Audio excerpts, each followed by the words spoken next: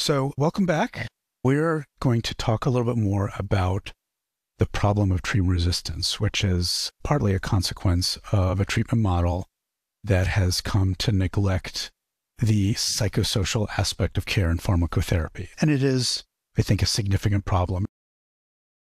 If you look at references in the psychiatric literature to treatment resistance, you'll see an interesting phenomenon where just as the psychodynamic model was starting to drop out, the number of references in our literature to treatment-resistant psychiatric conditions really began to increase at an exponential rate.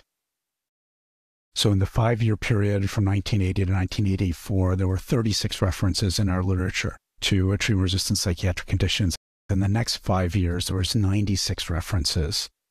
In the next 5 years, 257. In the 5 years after that, 503. 5 years after that, 761. And then 2005 to 2009, 1,192. 2010 to 2014, 2,696. And in the most recent 5-year period, 2015 to 2019, there were 4,254 references. So a substantial increase over the last 25 years. That's a 9,000% increase. But meanwhile, if you look at just the number of publications, that also increased by about twofold. So most of that is really reflecting the recognition in our field that treatment resistance is a significant problem in psychiatry. And I think you probably all know this from your practices because this is who we treat. Patients who are highly treatment responsive get treated by their primary care doctors. They never get to see us. By the time patients get to see us, they have usually failed multiple medications already, and primary care doctors are feeling like they need the help of a psychiatrist to find treatments that work. And this is reflected also on a larger scale. Certainly, Thomas Insel, the former director of the NIMH at the end of his tenure, recognized this problem when he said, quote, "I spent 13 years at the NIMH really pushing on the neuroscience and genetics of mental disorders.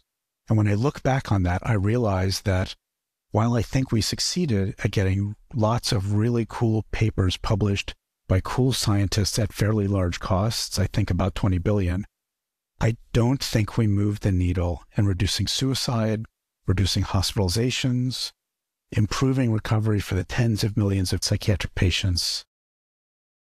And one argument I will be making over and over and over again is that there are many things we can do in the moment, in the context of the doctor-patient relationship, that actually help our patients to have better responses to medications and may help them move from non-response to response or even to recovery. Now, if we look at where we're coming from in terms of treatment algorithms, I've chosen an algorithm for treatment-resistant depression, where first you consider and rule out comorbid axis 1 or personality disorders or noncompliance or complicating and confounding factors. And if those things are absent, you want to ensure that there's an adequate trial of antidepressants, so high enough dose for a long enough duration before you decide it's not effective. If you have an inadequate trial, certainly you want to titrate to the max dose and make sure the patient is on it for at least 4 to 6 weeks. If the patient has had adequate trials with a partial response, you might consider a combination antidepressants or augmentation or maybe ECT. If there's no response at all, you'll switch antidepressants, try ECT. If none of that works, certainly you're beginning to consider whether you have the wrong diagnosis. Maybe this is a bipolar depression, those kinds of things.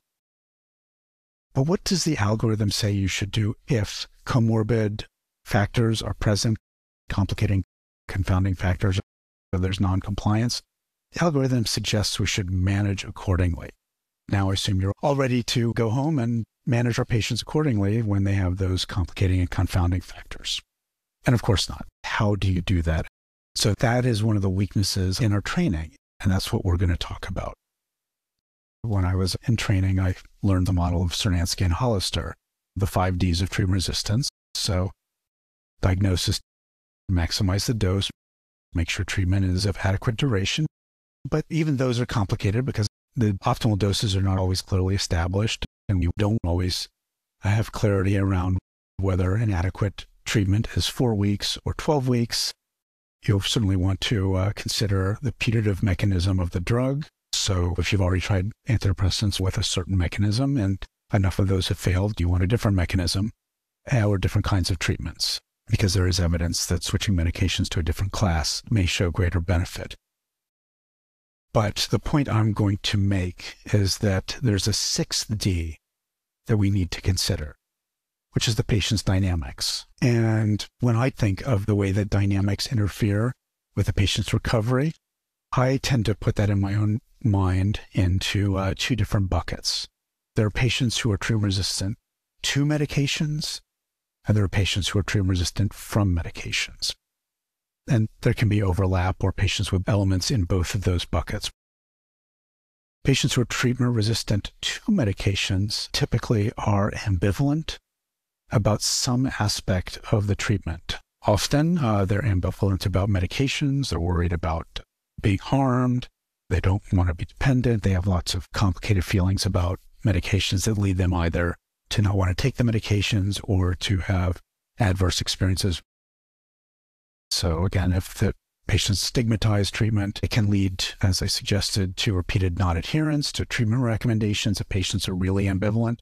Or for patients who take the medications but are ambivalent, these are patients who may be set up to experience higher levels of nocebo responses.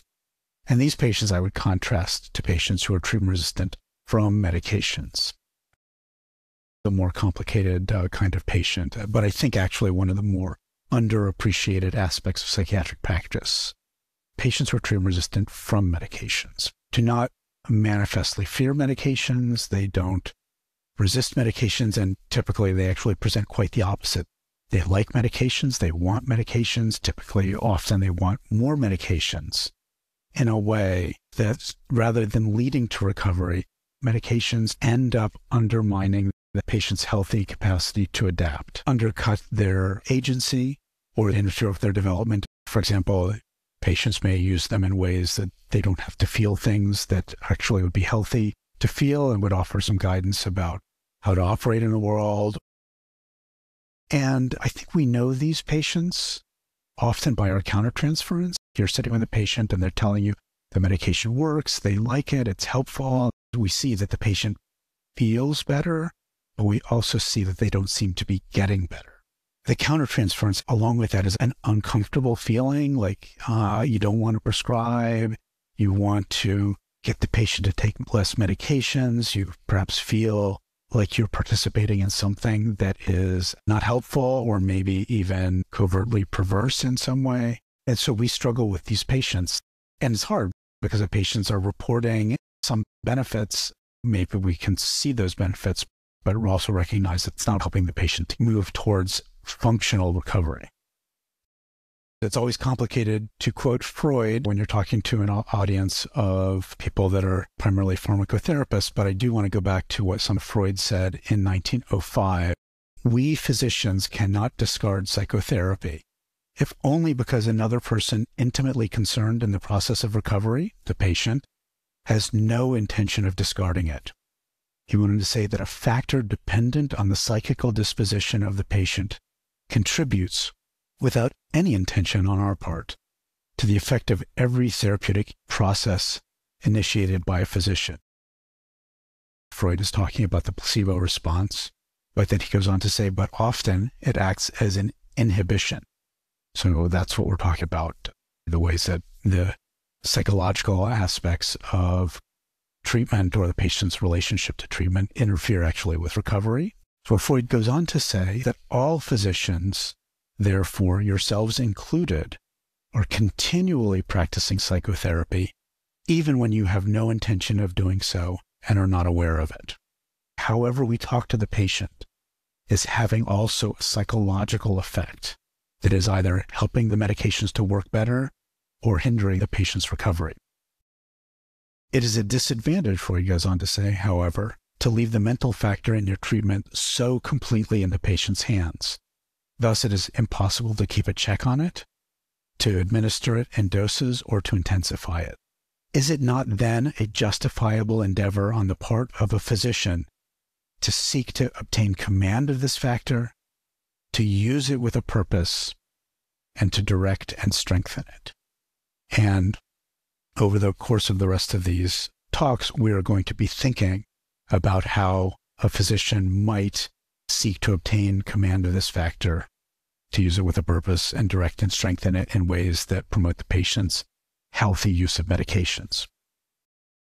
So to summarize the key points, despite major neuroscientific advances, there is little evidence of improved outcomes in psychiatric patients. There may be fewer side effects, our medications may be more tolerable, but our patients are really not getting better at a substantially higher rate than they were 30 years ago. With complicated patients, we need all of our tools, biomedical and psychosocial, to achieve optimal outcomes. And it is useful to be able to understand and address psychological and interpersonal dynamics that interfere with a patient's healthy use of medications.